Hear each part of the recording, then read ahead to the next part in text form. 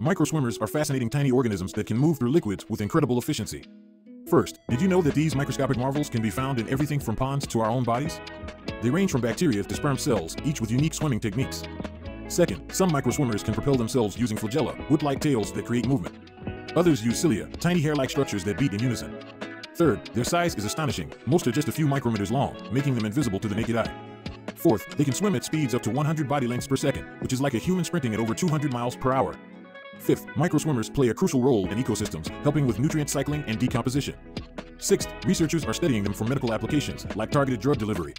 Seventh, some can even change direction rapidly, navigating complex environments. Eighth, they can communicate with each other through chemical signals, creating a sort of microscopic social network. Ninth, their movement can be influenced by external factors like temperature and viscosity. Finally, scientists are exploring how to mimic their swimming patterns for robotics, potentially revolutionizing technology. These tiny swimmers are not just small, they're a big deal in science.